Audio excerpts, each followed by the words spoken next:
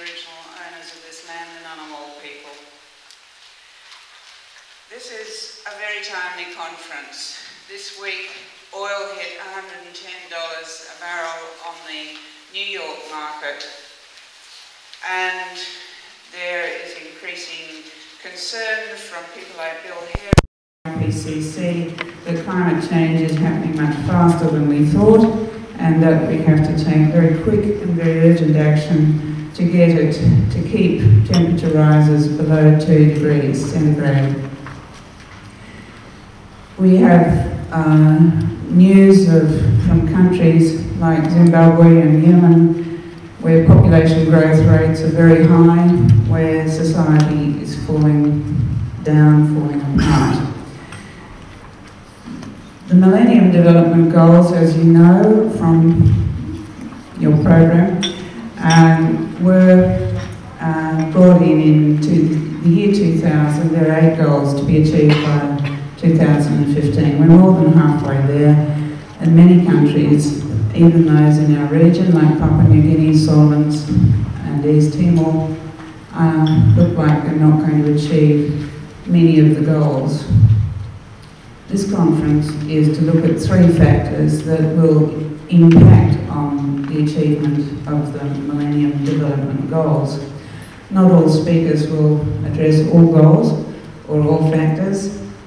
Tomorrow we're concentrating more on climate change and peak oil and the ethical aspects of the situation and what we can do about it. This is an unusual conference in that we have a lot of it as video conferenced, and not a lot, but our keynote speaker, John Gilbo, will be appearing. He's already appeared and combed his hair, you'll notice, from Oxford at 9:30. We're running to a strict time schedule today, and at 12 o'clock midday, Bill Ryerson will appear by video conference from Vermont. John Gilbo originally was going to come to Australia, and then he decided that from a moral perspective he couldn't fly anymore. This is a man who doesn't own a car. This is Emeritus Professor of Family Planning and Reproductive Health at University College London, a man of importance. He doesn't own a car, he rides his bicycle everywhere or takes the train. So at some point in the last 3 months he had a moment where he decided he couldn't fly anymore or drive. So hence the video conference, hence the change of venue and the video conferencing. Would you welcome please Professor Frank Fenner.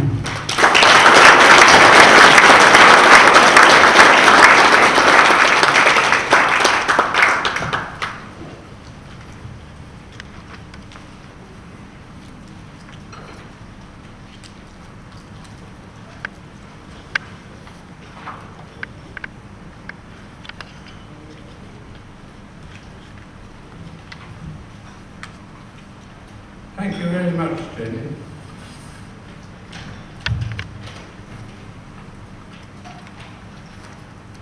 Basically, what we're going to discuss at this meeting is the globalisation of the forecasts of Thomas Robert Malthus, who was the second son of 8 children, born on the 13th of February 1776 to a prosperous family living in Surrey. He majored in mathematics at Jesus College, Cambridge in 1791, was elected a fellow of that college in 1793, and in 1797 he took orders and became an Anglican country parson. Between 1798 and 1826, he published 6 editions of a book for which we still respect him, an essay on the principle of population. In it he explained why throughout history populations had experienced epidemics, famines and wars, but nevertheless populations increased exponentially. 2, because It does take 2 people to use another one, to 4, to 8, to 16, to 32 and so on. Whereas food supply grows at a geometric rate, 1 to 2, 2 to 3, 3 to 4, 4 to 5 and so on. The reality of this has been shown in a massive book by Jared Lyons. You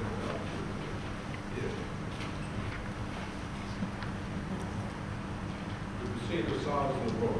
It's called Collapse: How Societies Choose to Fail or Survive. And it's based on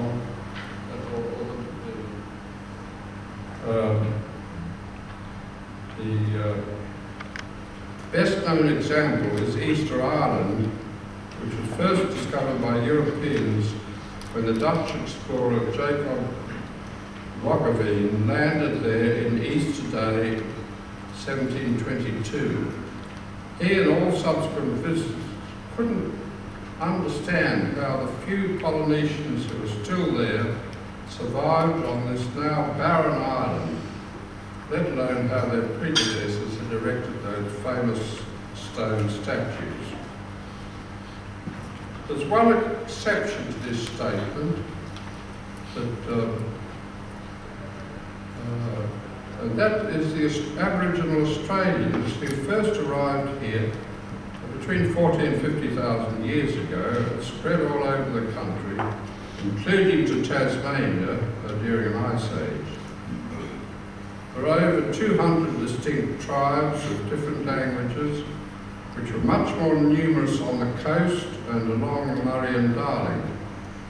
They remained hunter-gatherers and were recognised as such when Europeans first arrived here. Features that helped them survive included fighting between the tribes, the long period, some 4 years, that women breastfed their children and therefore unlucky with that another one. And in some parts of the country, the introduction of a practice called sub-incision of the penis, which involved a much less efficient introduction of sperm during copulation. When I was still a student, hadn't graduated, I was a member of some anthropological editions, the Board of Anthropological Research at the University of Adelaide, and one place we went to on the junction of New South Wales, Queensland and South Australia, just short of Birdsville, a place called Pandy Pandy. That's where circumcision was practiced, and one of the men told me it made an awful noise, but also meant that the majority of the sperm that came out from his penis went on the ground and not up the vagina. To go back to Malthus, he did not take account of human ingenuity, most recently demonstrated by the Green Revolution, begun in 1943 by the collaboration of the Rockefeller Foundation and the Presidential Administration of Mexico. It was so successful that in 1971 an international group coordinating the efforts of local groups was set up, the Consultative Group on International Agricultural Research, of which Sir John Crawford, then Vice-Chancellor of the ANU, was an influential member. Nevertheless, the Malthus proposals were corrected, and recent growth from 1950 on has skyrocketed. Modern science, especially the health sciences, have played a major role in this, especially with the successful promotion of worldwide vaccination of children. We, the audience and speakers, can look forward to a very interesting symposium and with an interesting speaker at the dinner tonight. Thank you. Thank you.